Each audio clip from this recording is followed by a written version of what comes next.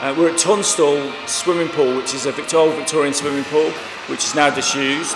So we have this great space for shooting things like music videos in.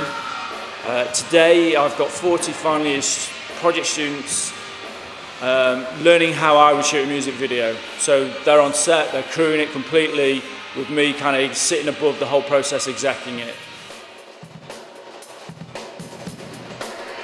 And when students make films, they kind of tend to make them in a little bit of a bubble. And so this is to kind of expose them to what a larger scale shoot would be like. And also to give them ideas and inspirations for the music videos that they're going to go away and make after this.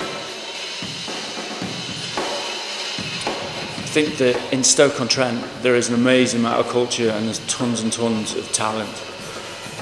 And shooting local bands with students in the local area, it kind of almost proves that the talent is out there.